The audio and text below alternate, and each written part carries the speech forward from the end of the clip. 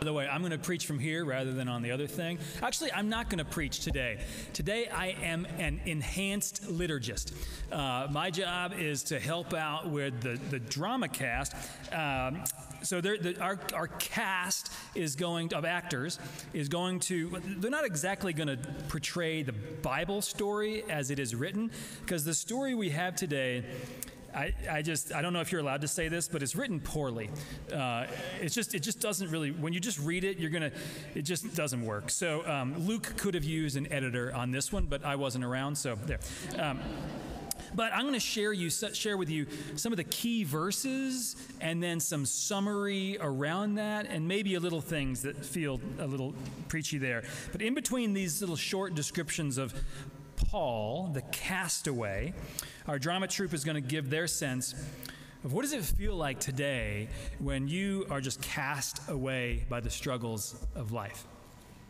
So when Jolene and Kayla and I, we started reading this story back there together, and it was really slow. I think this is, especially with these hard scriptures that don't flow, these aren't children's stories, they don't flow like you can teach them around a campfire.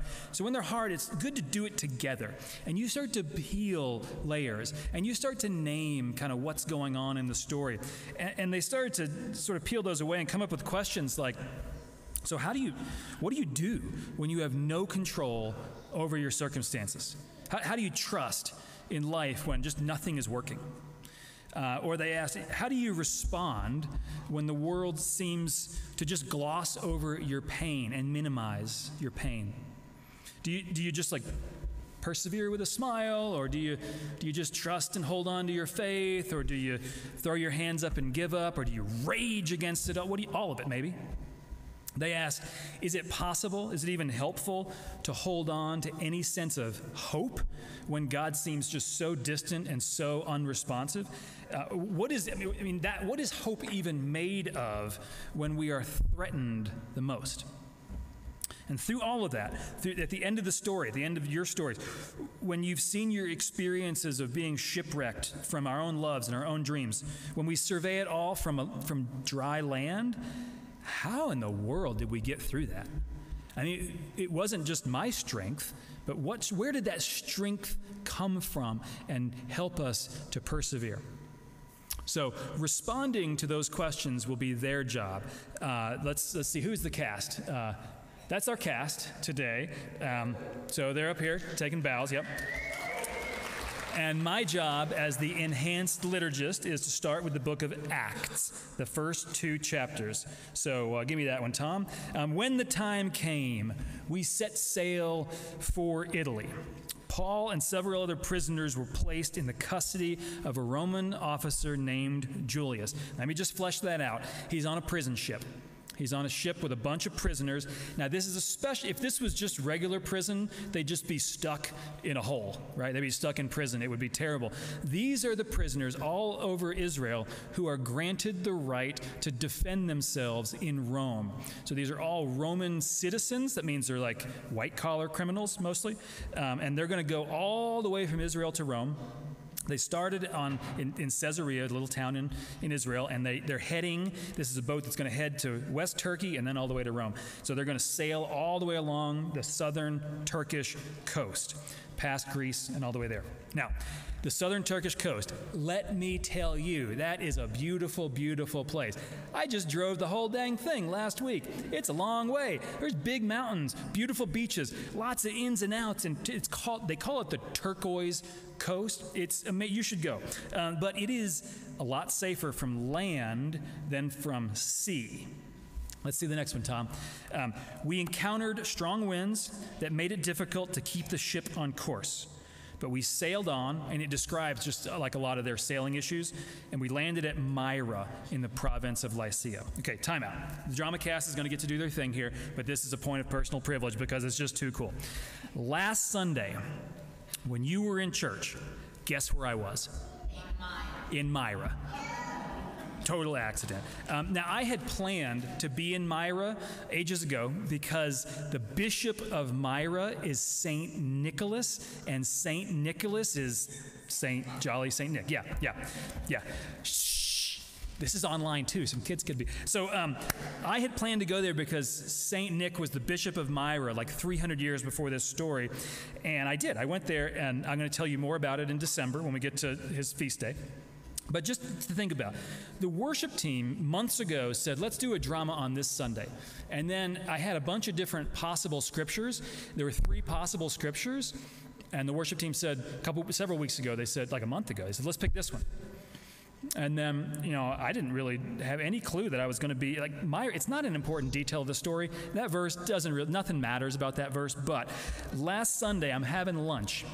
Y'all are all asleep at this time. And Stacy asked, like, what are we doing in church this Sunday? And I said, Acts 27. Now, you might know, Stacy and I are kind of Bible nerds. So when I said Acts 27, she pulled out her phone, went to the app, and she just started reading because we were waiting for our Turkish pizza, and it was taking a long time. And she started reading, and she said, Myra, we're in Myra. We're there. It's here, right here. So this light came on to me. Now, I knew that Paul grew up in southeastern Turkey, and so much of his ministry was all over that country, what is now that country. But the timing of seeing it in the Bible, that it's literally the ground you're walking on, all around you, even this obscure verse, it just hit me. And so I thought, could we find the place where Paul landed? Could we go to that spot? And the answer is yes. We know precisely where the port of Myra was. It's this little suburb. It's about 2 or 3 kilometers from the center of town. It's called Andriaki. Let's see it. It's right there. Now, most of the ancient shorelines in the world have silted up. Ephesus is like 5 miles from the ocean now, but it used to be you could sail right there. This is very silted up, even though you can still see some sailboats in there. But this big castle-looking thing, that's the edge of where the dock would have been 2,000 years ago, and Paul would have gotten off the boat right there in this story. There's a museum and all that stuff. Right there, Prisoner Paul. Prisoner Paul had sailed from Israel to this spot, and he must have already been tired, kind of exhausted, already uncomfortable.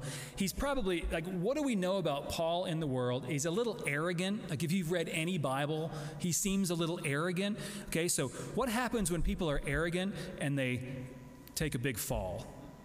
It's hard to struggle with humility for like the first time in your life. So he's dealing with some of that. He's struggling with his limits of freedom and what is my life, what does my life mean right now? He's probably struggling with boredom because he used to read all the time. Now he's stuck. He's on this boat and he's like, will I ever get out? I might go all the way to Rome and be stuck in a prison there forever. He's struggling with, you have to assume, demeaning treatment from some of the guards and danger from some of the other prisoners. And this helplessness is starting to ache. Would he ever be whole again? And can any of us, when we're stuck in our circumstances, when we are trapped in these systems, when we are more number than name, when we're barely survivor and never alive, how do we go about finding relief? How do we go about finding purpose in that? And for Paul, this is the moment where his story really begins. From Myra, they start to sail away. They begin to encounter such bad weather that they have to decide, do we fight through this and we risk being in a shipwreck? Or it's wintertime, they're in this crappy little port. Do they just stay here for 3 more months, stuck on a ship with no freedom, 3 more months until they can fight for their possible freedom? So Paul is damaged for sure, but more so, he's damned if he sails and he's damned if he don't. There's no good option. There's no holy option. There's nothing that God can say to give them an answer, but a choice has to be made because in life, choices have to be made. Act 1.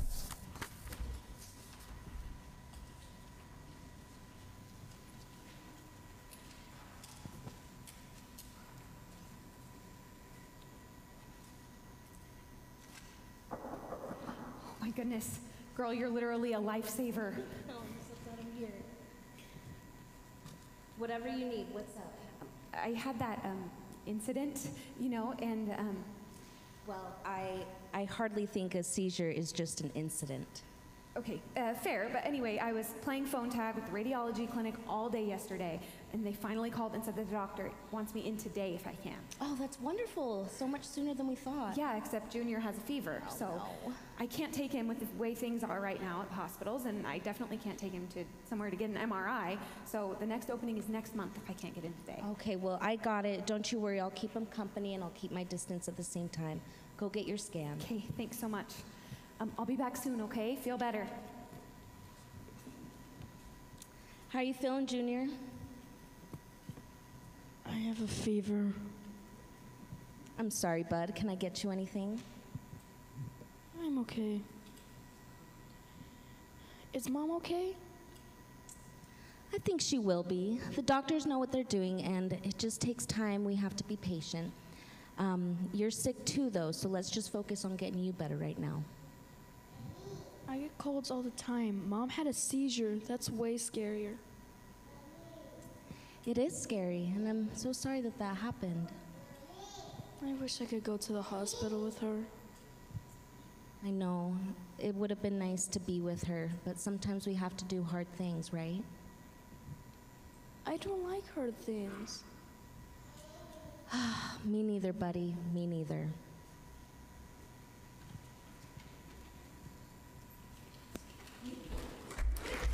Oh, you can save it. There's more acts. There's plenty more. I don't like hard things. Ain't nobody does. Okay, Tom. When a light wind began blowing from the south, the sailors, they thought they could make it. So they pulled up anchor and sailed close to the shore of Crete. But the weather changed abruptly, and a wind of typhoon strength burst across the island and blew us out to sea. The next day, as gale force winds continued to batter the ship, the crew began throwing cargo overboard. The terrible storm raged for many days, blotting out the sun and stars until at last all hope was gone. Okay, when you're throwing stuff overboard on a ship, you are in survival mode. You are in absolute, that's all you got left is to survive, and you're making desperate decisions. What do I throw out? Do I throw this thing that I can't live without, or this thing I can't live without? And friends, we have all been in the place where we are so focused on survival that we just make desperate decisions. Things like, just one more credit card and I'm going to get through this. If I just get one more credit card, it'll hold me through one more week and I'll be able to get through. Just one more drink, and then I'll be ready to stop. One more, just tonight, and then it'll all be better. If I can do, just let me do this one thing at work, because it's really important. If I do this one thing at work, and then I'll be able to play with the kids. I feel so alone, and people keep talking to me about stuff. But honestly, until I get my stuff together, I'm a mess. So until I get my stuff together, no one's going to want to be around me. So I'm just going to stay alone a little longer until I'm ready. Let's see another one, Tom. Last night, an angel of the God to whom I belong and whom I serve stood beside me, and the angel said, "Do not be afraid, Paul, for you will surely be able to stand trial before Caesar." Okay, if I'm Paul, I say, "Thanks a lot, angel. This is great." Yeah. First off, do not be afraid. Angels say it all the time. Sometimes it's really meaningful.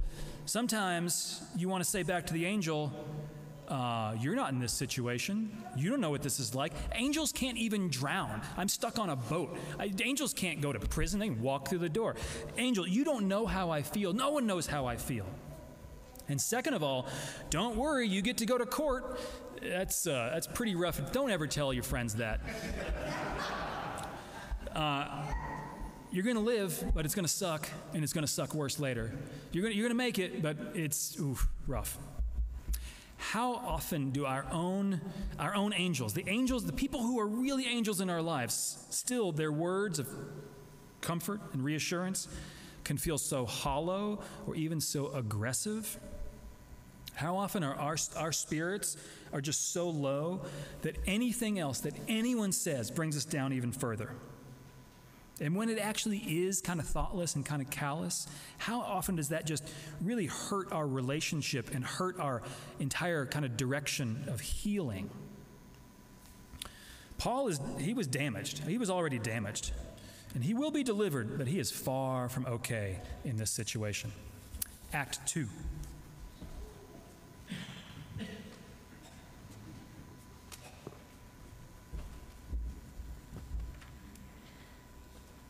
I got my labs drawn last week. They take a long time, don't they? I wish I had the answers already, though. I put a prayer request in the prayer chain. Pretty soon, a whole line of folks lined up with their 2 cents.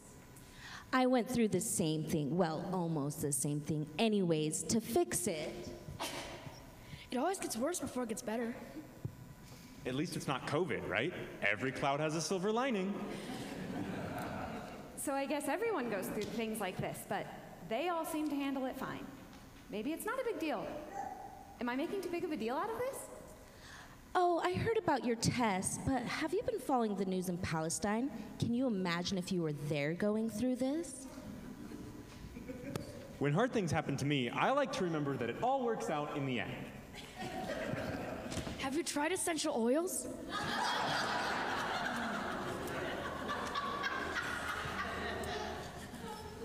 Lots of people have their solutions and their own stories and other people's stories, and that's nice, I guess. But I didn't really want solutions, you know? I just didn't want to feel alone. Have you tried praying about it? God can work miracles. I saw a list of 99 verses about trusting God on Facebook. I'll send you the link. I wonder how God will use this. He works all things. That hurt the most. God knows about what's happening, and He's not fixing it, though. They're just letting it happen, and He wants to use this? Somehow, when everyone's done saying their piece, I feel more alone than before.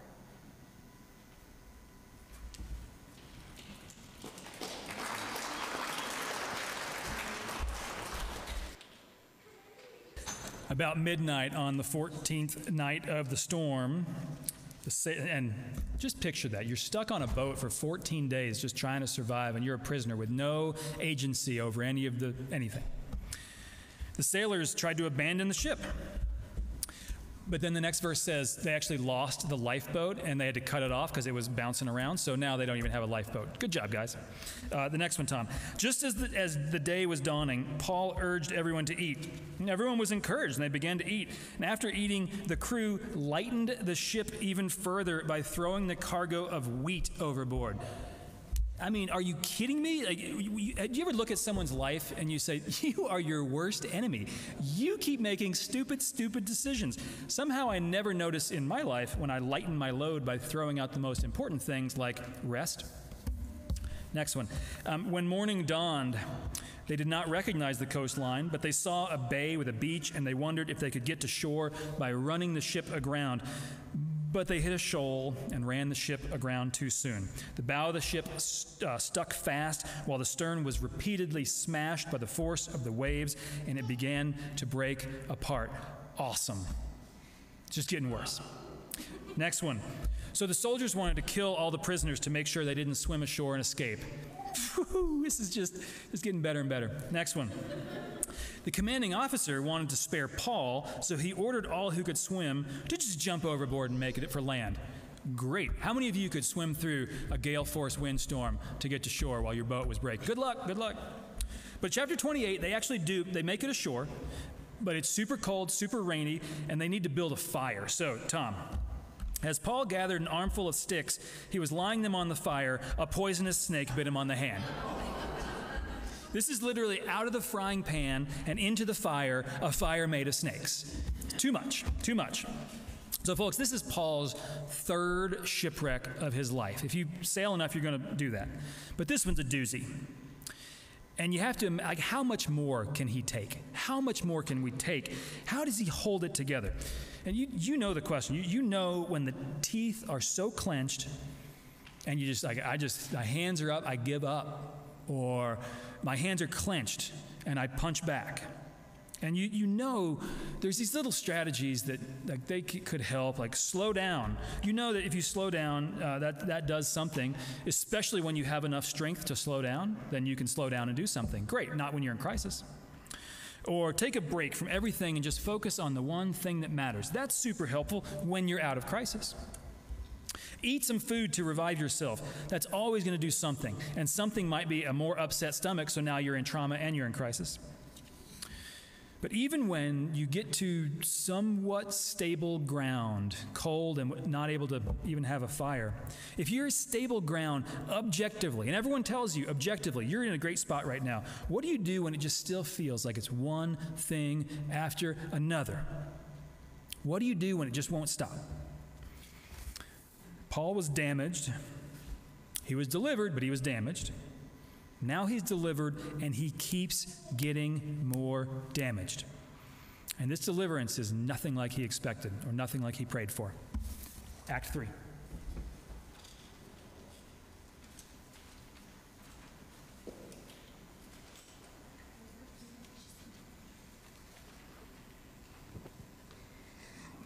Hey guys, how you doing? We're here. That's good. So we don't need to operate immediately, but we will want to get you on the schedule within the next few weeks. Okay, thank you so much. See you soon.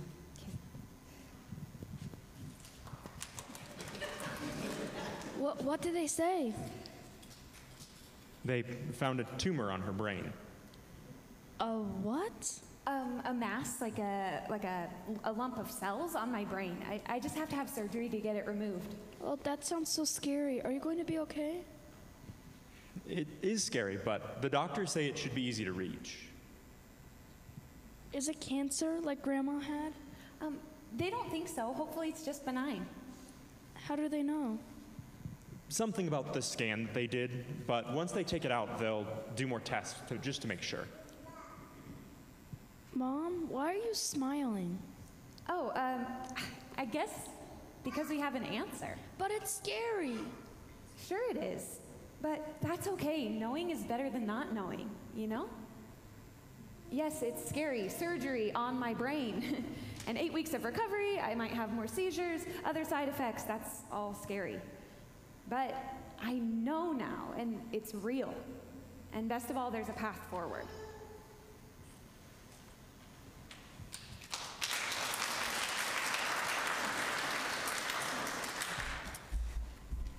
It was 3 months after the shipwreck that we set sail on another ship.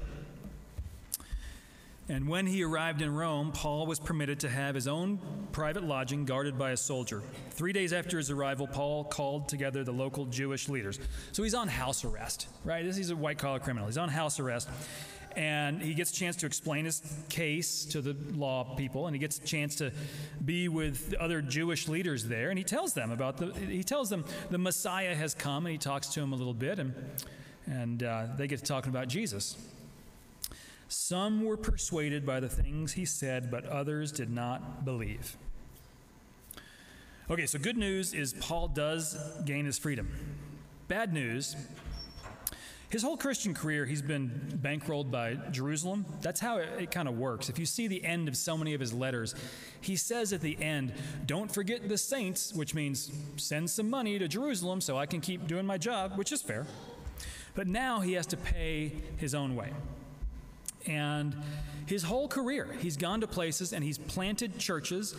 And even when there's been a lot of resistance, they have grown. They have been successful. He has seen evidence that God is shining some joy right there. Here, some did not believe. It was hard. It wasn't working. It wasn't growing while he was there. So this is not the hallelujah ending that he wanted. This is not the hallelujah ending that he expected. And you might consider for him, like Paul was, if you've lived your whole life and nothing ever works out, it's just like something else doesn't work out. Paul was a guy at the top of his class in college. He went to the best law school. He had an internship, like right off the bat. This is what it would look like in America today. He had the future in the palm of his hand. He completely changed careers and was completely successful in that. He was so respected. His influence grew. His legacy would be incredible. If anything, he's the one person in the whole world that should be invited to Rome, invited, not shipped there on a prison ship. He should be invited to Rome to have a meeting with Caesar, and he could change the whole world. But instead, he limps toward the end of his life. So successful, and now so broken. All that stuff of the past, it still mattered. Like he did that. It mattered. but it seems so distant. So who was he now at this stage of his life? Who was he? What does he have that still matters? Well, what he has is the capacity to surrender. Paul has lived such a big and adventurous life. And as he settles into his later years, he starts to realize and have wisdom and fulfillment in a small life. He's come through alive, and he's come through strong enough, or at least the Spirit has been strong enough for him. But he was damaged. That's a fact. We're all damaged, and we're all delivered one way or another. And now he's delivered not with the happy ending that fairy tales always hold. He's delivered, the way we read the story together, is that he has found a textured sense of liberation and redemption, and in a sense, healing that he never could have prepared for. Act 4.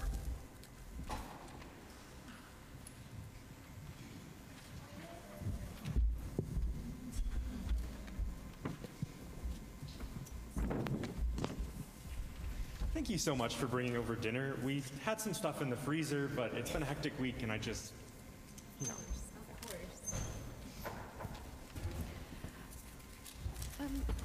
Honey, will you pray? Yeah. Heavenly Father, thank you for this food and the hands that prepared it. Thank you that Mom is home. Yes. Thank you for bringing her home to us. Is that right? I don't know if I'm thankful. It's all been so hard for her, for all of us, and there's so much ahead that's still so hard. I don't think I'm thankful for hard things. I'm glad I'm home. I'm glad the surgeons knew what to do. God, I'm thankful for knowledge and experts and kind hands. Please help Mom feel all better. Give people the right words to say, and give people silence when they need to just listen. God, I don't think we're strong enough for this. Help us be strong. Be enough for us. We've made it this far. We're damaged but delivered. Damaged and delivered. Amen. The end.